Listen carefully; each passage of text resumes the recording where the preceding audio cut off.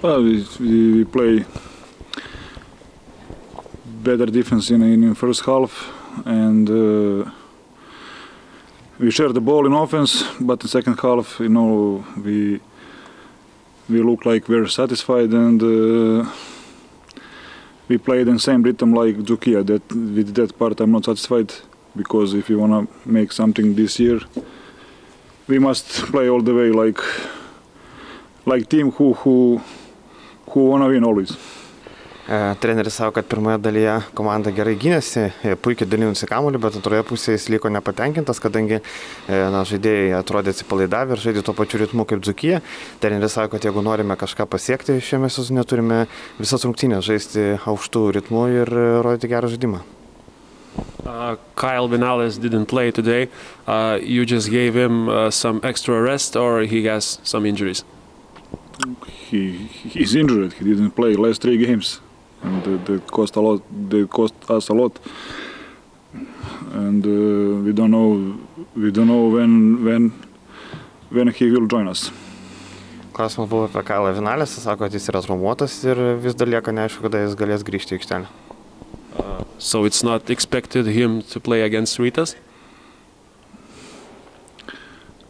99% he will not play. Okay, so Kyle didn't play, others stepped up. Did you happy about Marius' performance today?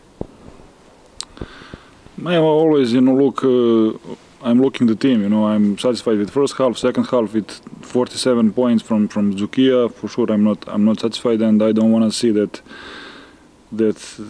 how to say relaxation in the game, and we must not change that. We must stop doing like this, with that play too much relaxed. Klausimas buvo, ar treneris patenkintas Mariaus Valinsko žaidimu. Treneris savo, kad neįskiria atskirų žaidėjus, žiūri komandos žaidimą. Pirmoje dalyje buvo patenkintas, bet antroje 47 praleisti taškai, tas dalykas ir nepatiko treneriui. Is there any aspects of the game you have to work on, or you have to work on it before the game against Rytas? For sure, but now it's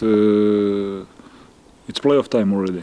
I mean, not fact, but for us it's playoff time, and in playoff time defense is the most important thing, and to be fresh and to accept every information for every game. Klausimas buvo, kažką kažko padirbėti iki rungtynių su Rytu.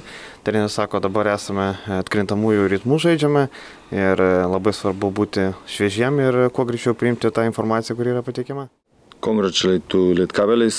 I wish them good luck in playoff. About our game, today totally out of focus.